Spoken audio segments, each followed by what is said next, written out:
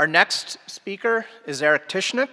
He's the executive director of the Lake Champlain Maritime Museum, and he's been involved in underwater archaeology here and elsewhere for the past 30 years, and his presentation is entitled "The Almighty Has Been Pleased to Grant Us a Signal Victory on Lake Champlain, Naval Activities on Lake Champlain During the War of 1812.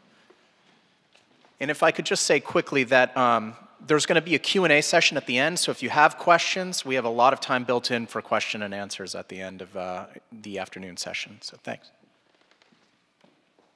Thank you very much. Good morning, everybody. How about this scene, huh? Hard to believe this happened 200 years ago right here on Lake Champlain. I'm going to tell you a little bit about what leads up to this, but why don't we take the next slide? I've got really good news for you. With both Gary's presentation on the events leading up to the War of 1812 on Lake Champlain, I'm going to keep you going here, Jesse, including the Black Snake Affair on the Onion River, and with Amanda's excellent presentation on the events that were taking place, you are being spared a considerable amount of preamble by myself. So what we have basically going on along the northern border of the United States with Canada is a whole series of conflicts with mixed results, as already been pointed out. We can look to Perry's victory on Lake Erie as one of the outstanding events that takes place. The other stuff we really prefer not to talk about because a lot of it was pretty embarrassing along the border. And Lake Ontario, you would think, would become a hotbed as well. And in fact, that was more of a shipbuilding war than it was an actual naval engagement. Both sides, the Americans and the British, will build up massive naval fleets on Lake Ontario, including up to ships of the line. 100-gun vessels will be built on Lake Ontario. If you've seen the HMS Victory, you know exactly what I'm talking about. These were first-rate ships of the line. Neither commander actually got up the gumption to go after the other, and it never came to a fight.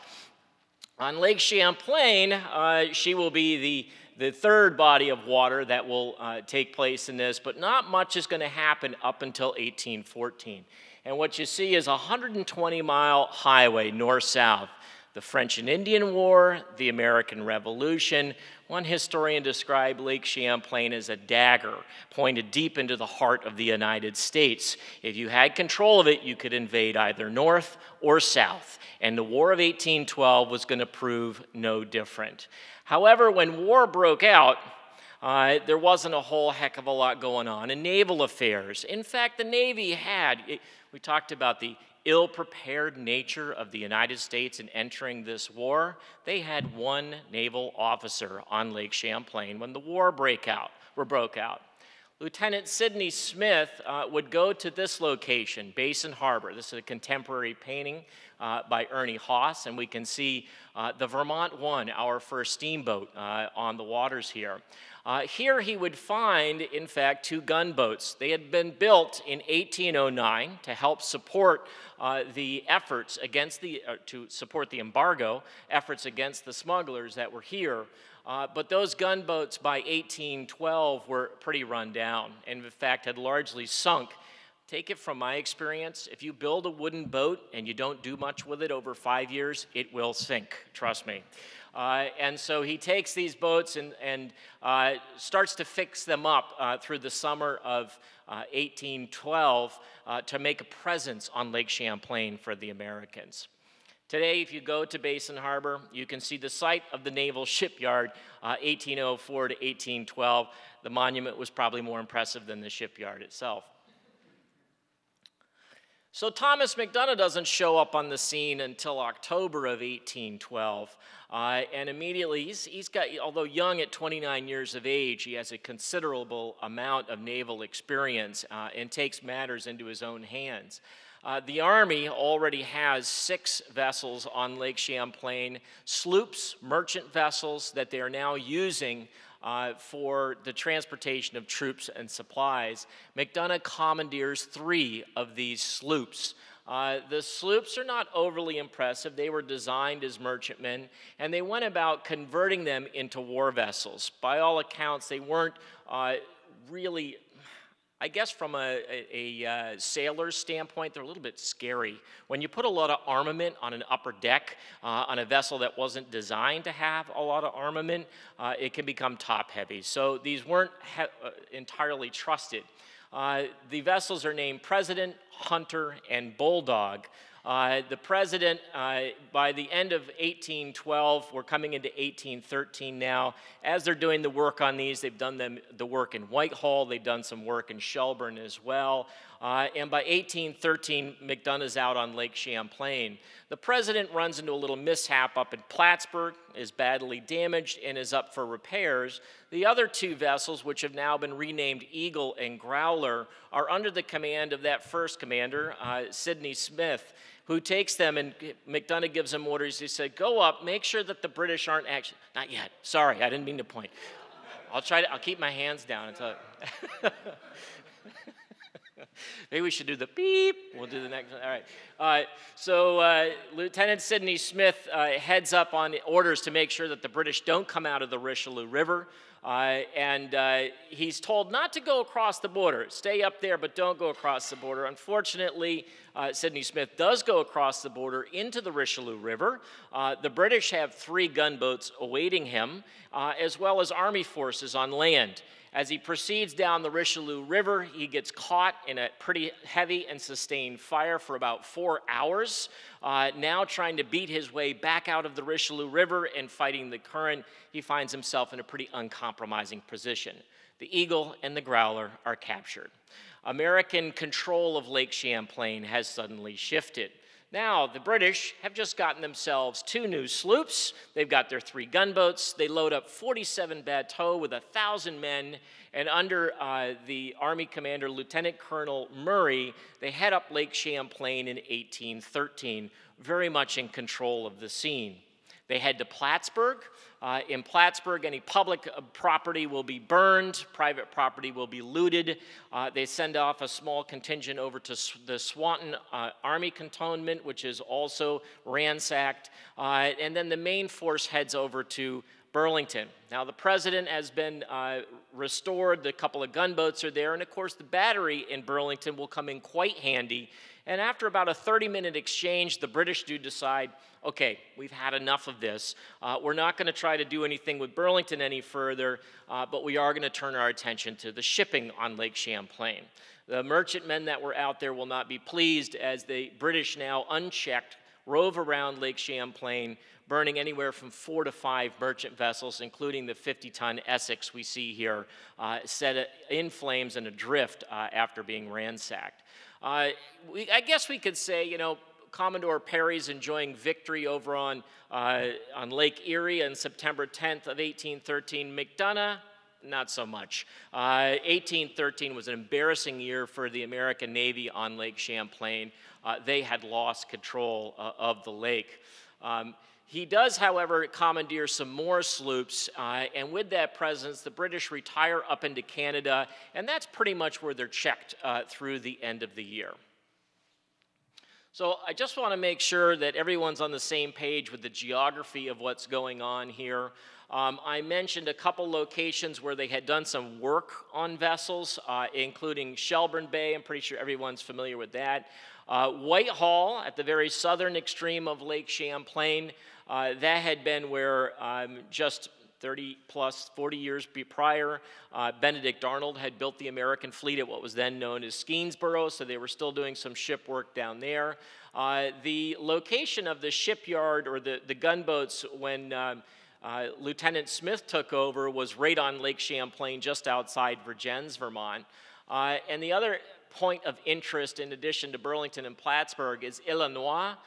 That would be the location where the Navy will be staging their shipbuilding activities for the British, just across the border. So with that, McDonough's looking at the situation going, all right, I want to build some more boats. He is granted permission to do so.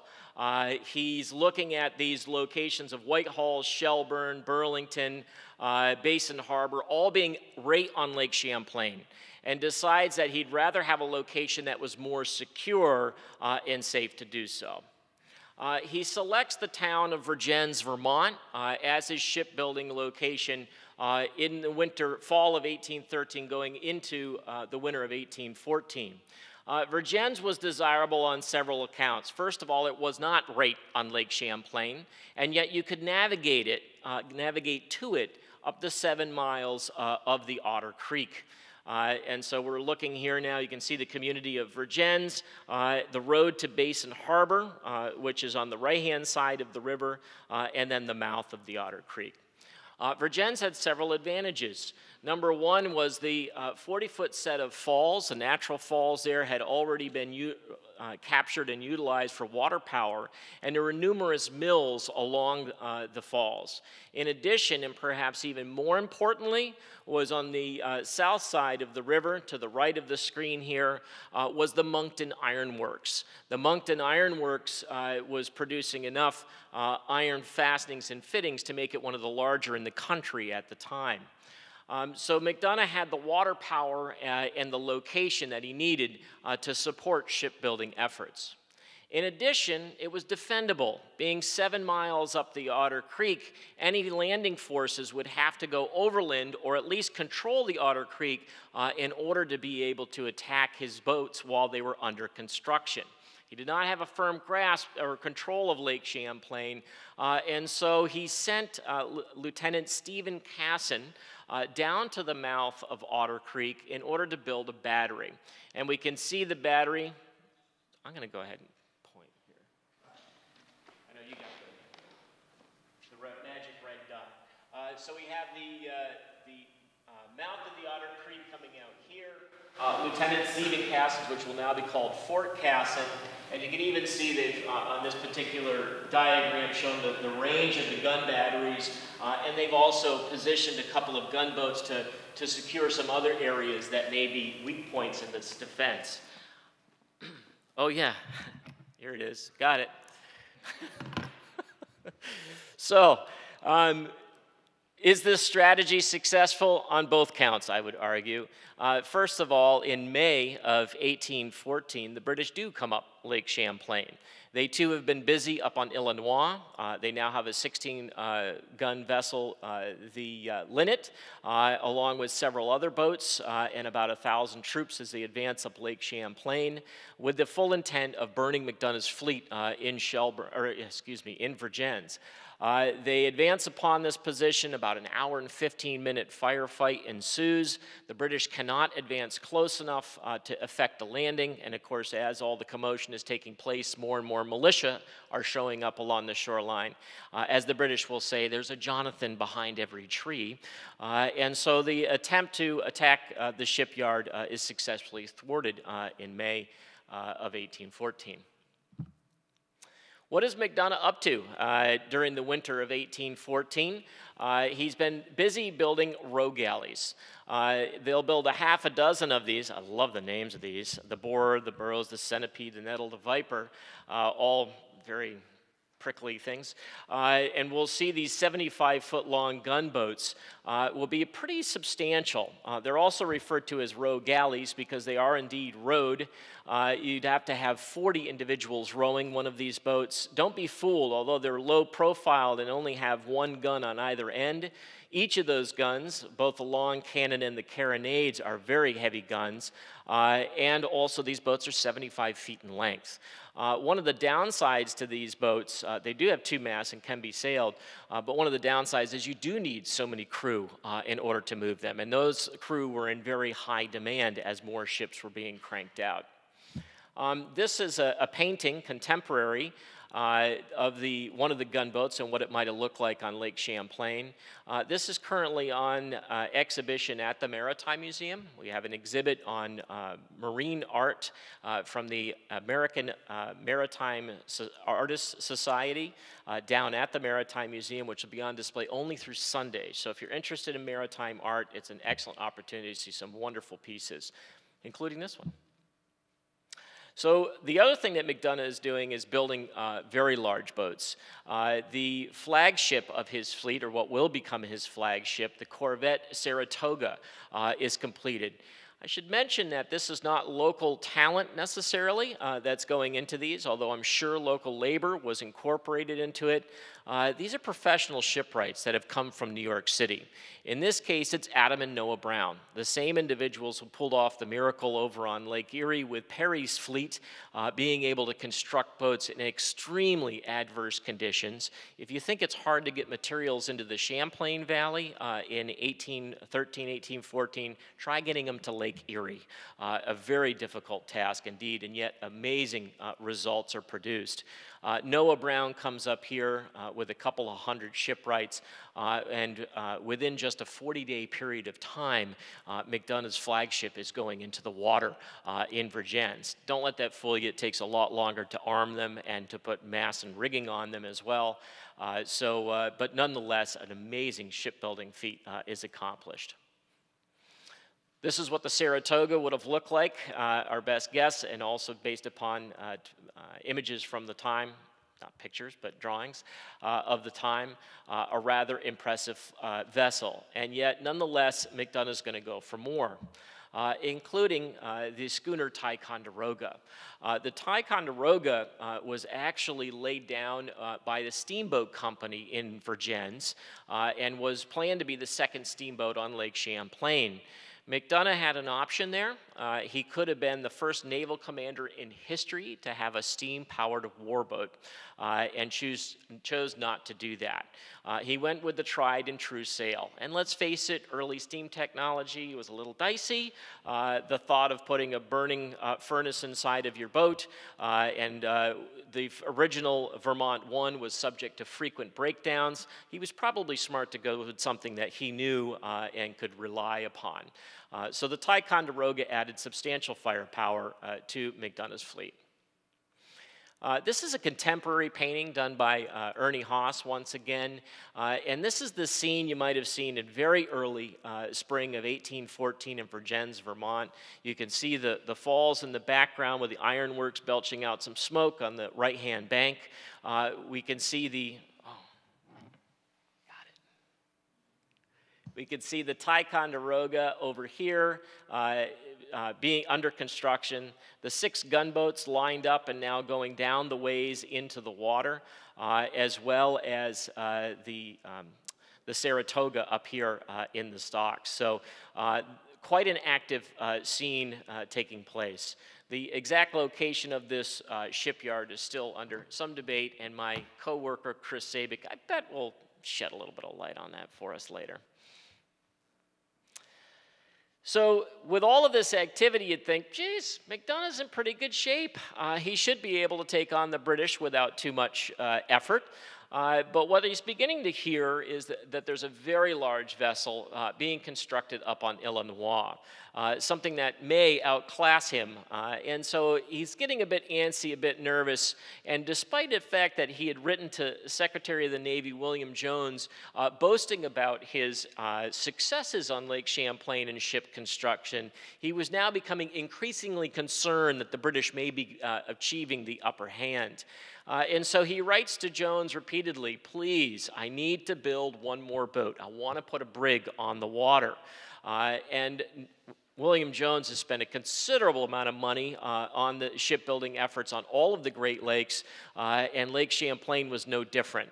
And I love this quote, I see no end to this war of broadaxes. He refuses repeatedly McDonough's pleas to build another vessel, and ultimately it will be President Madison who steps in and says, let McDonough build another boat.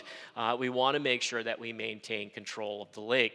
Now realize by 1814, as Amanda told us earlier, the British have pretty much neutralized Napoleon.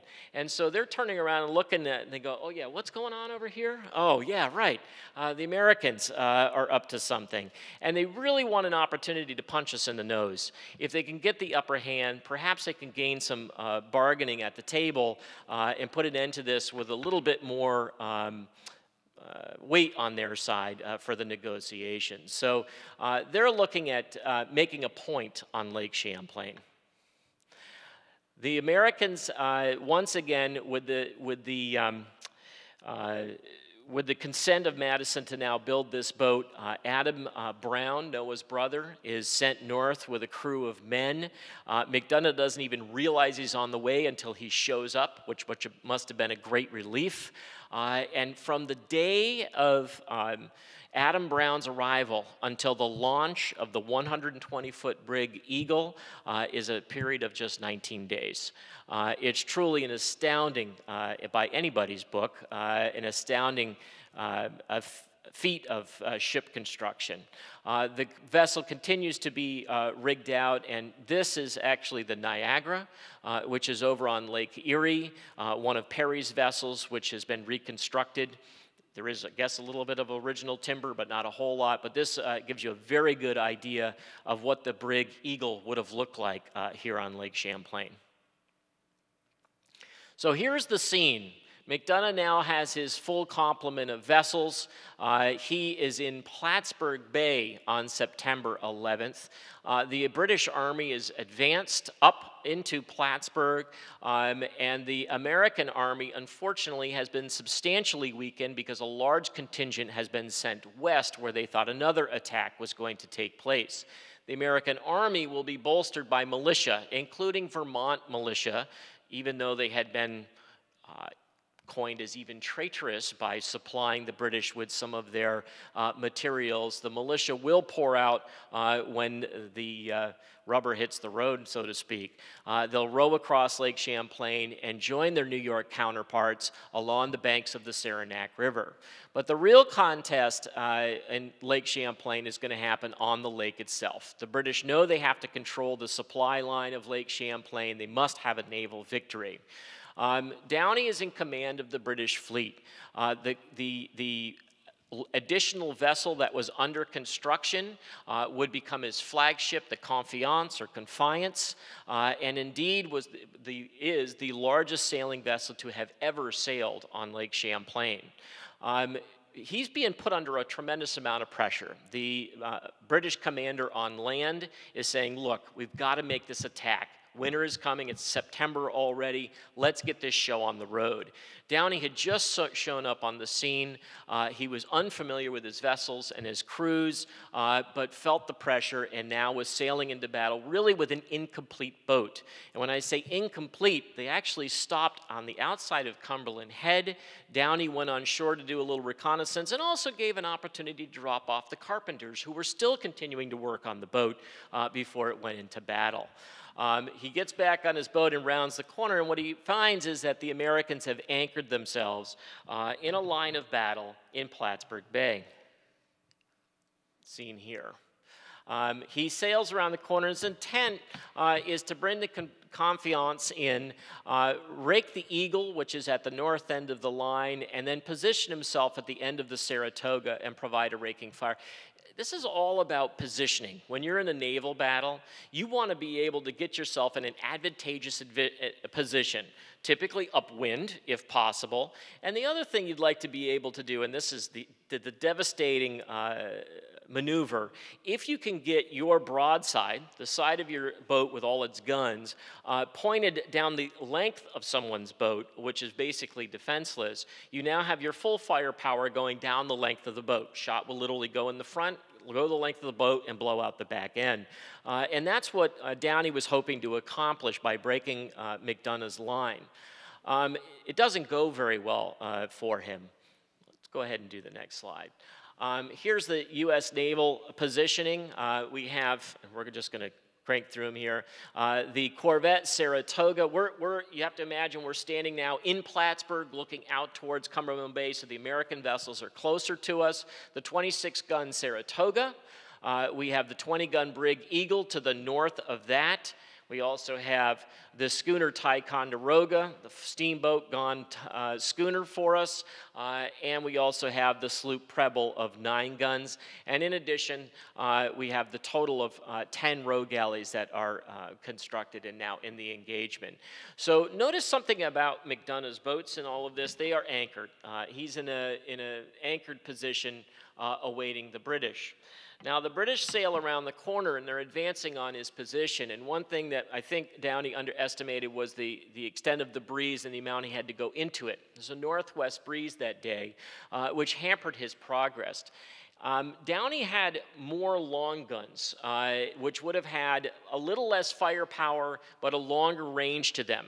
It would have behooved him to stay back a little bit and pound McDonough, but he really wanted to close on him because he had slightly superior firepower. The Americans had more of those short-range heavy guns, the carronades, and so it was really to McDonough's advantage the closer that the British pushed their engagement. Well, as the British advance upon the Americans and they're having slow progress, they're being pounded by American gunfire the entire trip in. In fact, the British flagship will lose several of her anchors as they come into the battle. The first shot that supposedly crossed the deck of the Saratoga, by popular lore, struck the chicken coop on the boat. A rather plucky rooster flew from that coop, landed on a gun, and started crowing. This brought great courage, I guess, good cheer to the crew who shouted out as they went into battle. What ensued was Downey's plan kind of fell apart. Let's continue on and take a look at where the British ships are in this scene. The 37-gun frigate Confiance. We have the brig Linnet of 16 guns going to the north end of the line, successfully gets into the position she wants where she can fire upon the Eagle. And we also have two sloops, the Chubb and Finch. Those, by the way, are the two that were lost by the Americans, the Eagle and the Growler, up on the Richelieu River. And the British have also brought their own series of rogue galleys as well. For the next 2 hours, the two sides will stand off of one another and pound each other. And you have to understand the devastating fire of this. A lot of the American guns are 32 and 42-pound carronades. It's a considerable size ball. And unlike the Constitution, which we're going to hear about a little bit later, the old Ironsides effect, which had side planks on it, upwards of a foot thick, made out of live oak. The boats on Lake Champlain were approximately 2-inch thick planking, made of white oak. And yet the guns were just as heavy as those found on the Constitution. As my dear friend and fellow Captain Walter Ribka of the Niagara says, it was a lot like floating eggshells fighting with hammers. This was absolutely devastating. These boats were being torn apart. Fragments of these boats were flying everywhere, and the rigging was also coming down.